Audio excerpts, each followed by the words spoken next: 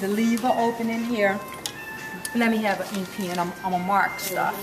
Let me borrow a ruler. And yeah, let me borrow that ruler exactly. You need a big shear. No, we good. These nipples are due, Felicia. So we making this 2.5 inches. You're gonna determine what you want your flap to be, what size you want your bag to be, how you want to finish all that. All right. We need to get rid of that music. Yeah. Thank you. Okay. And then we're gonna measure and leave an opening. This is on the inside of the bag. This is not the top of the bag. This is the bottom. It's really not the bottom, it's the inside. So really, this is going up like this, and this is coming down like that. So we good with all that. All right. So we want to sew this opening first. So you want to make sure they lines up. Make sure you cut them perfect. Leave the same size. Take your time and make sure everything is square. This is really important when you're making a bag, if you make sure everything is perfect first. Because if you don't, it's going to show up. You're going to see all the imperfections.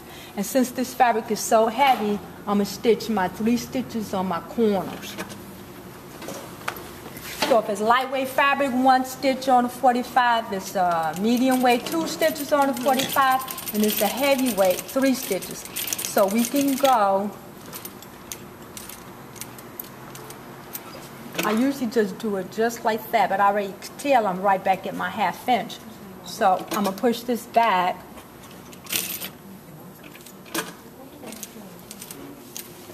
And start my 3 stitches on this heavy fabric. So I can get to my 1/2 inch seam allowance side. Oh, I just want to do my bottom. I'm starting on the wrong one. I don't need to turn on this one. I need to turn on my other one. I start. Okay, that's the top. This is my opening at my bottom. At the bottom. Remember? Okay. Yeah. I'm getting ahead of myself. Right. Okay. So we just leaving our opening. Remember the bottom, guys. Miss Jackie stuff at the bottom. Right. The same over here. It's really not the bottom, it's the inside of the bag. So we can flip the right side out. We need to leave an opening. Because really almost the middle of this is the bottom. Okay.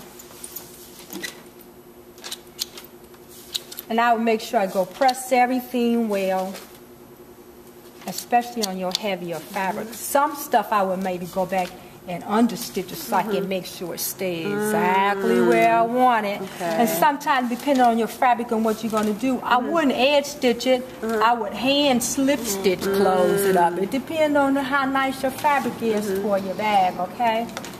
So it just depends on the bag, and you'll determine which way you want to finish and close it up. Now we're going to do the flap. So I'm going to start at my notch. And then I'm going to do my corner.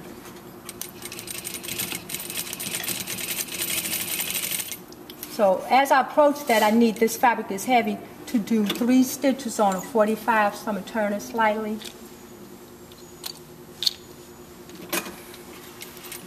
One, 2, 3. I'm back at my 1/2 inch seam allowance. I always want to reinforce my corners.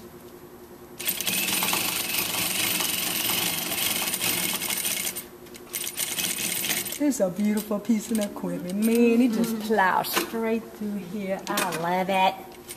1, 2, 3. Back at my 1/2 inch seam allowance. And then back down to my cross mark. And the back stitch. So here we're going to clip.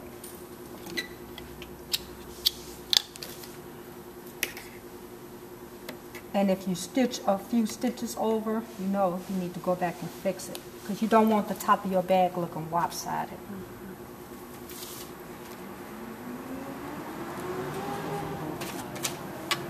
And then I'm still going to go back and trim out this. It's because it's so heavy. You'll see. It's going to still look like a point.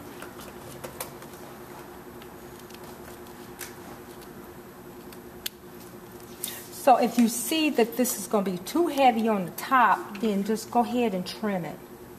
Because this fabric is upholstery waste, so it is kind of heavy. But I usually only trim halfway. Don't trim too close. And if I think it might be too heavy on the sides, I'm going to trim that away also. So it depends on your fabric. So both sides of this is the same, but one is representing a lining. So I have to open these up like this, because if this was my lining, I want my lining sewn together, and if this was my main fabric, I want that sewn together. So I'm going to open it up like this and match that knot seam right to that seam.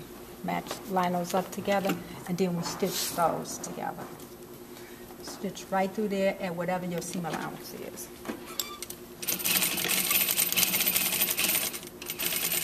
So I'm going to move that right out of the way. So right past. So after I get those together, then I'm going to take it and flip it down and then stitch them together again. Okay. All right. Now you know that's thick, right? Mm-hmm. So you know we had to trim that, right? Know that. These little sisters like, whoa. Like, what the heck? What the heck? All right. So when we pull that through,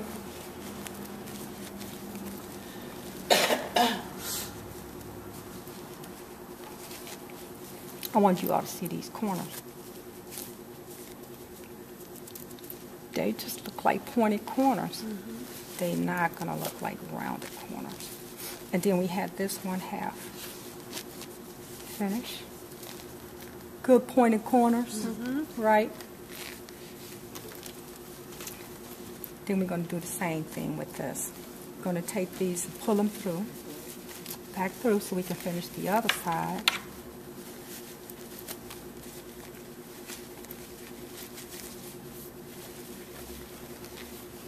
And remember, one is the lining, one is the fabric.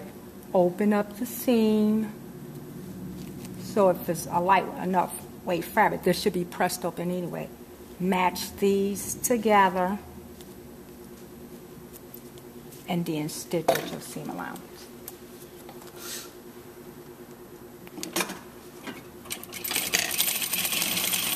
And remember, if you're putting that magnet on, you need to determine that closure, whatever your closure is, where you want it. Have it figured out. So before you do this step, you probably should figure out exactly where you want that. And make sure you don't catch the pocket flat.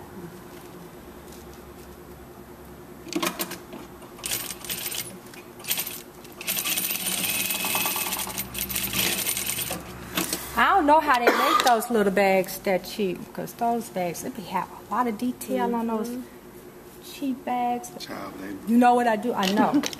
I go to the Salvation Army store and buy me a bag and cut all the hardware off, because it would cost you more to buy the hardware brand new in a store than to go get a used bag. You should see those findings on those bags. Amazing. So that's what I do. All right, let's join these together.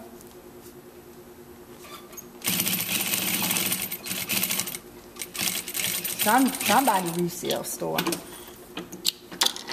And then trim half of the seam allowance away. I never trim more than half of my seam allowance away. On my garments, nothing.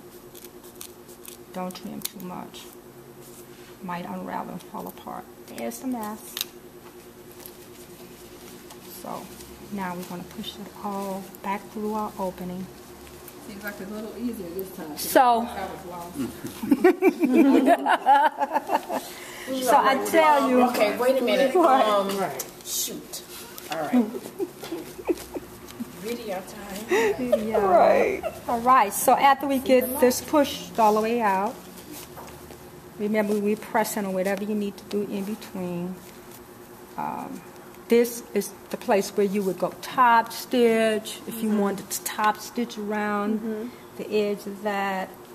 You can either edge this, stitch this, hand slip stitch it closed, but now you can put your snap on here, and you can go through and line it up and mark it and put your snap through it on the side. But you do need to press interfacing on here to stabilize it. If you look on those bags and you rip them apart, they have like heavy fabric there to support it so it don't rip through your fabric and tear it up. So you do need to put something on the back to support it. And then there you go. After you slip stitch that, press it good, flap come down there. Real cute. That's a really cute. It's cute, right? Yeah. All right, Yeah, we clutch. won't go back. So you just determine whatever size you want to make your clutch, that's all. But that's the steps to doing it. This is just our mini version. It's like a cell phone bag now, right? All right, sweet.